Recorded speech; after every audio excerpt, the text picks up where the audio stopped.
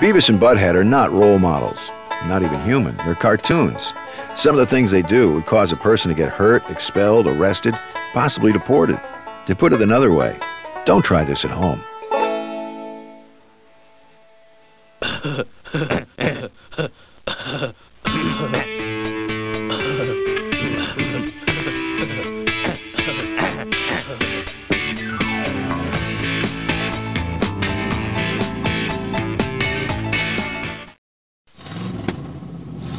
Give me 2 double world busters, fries, and 128-ounce cola.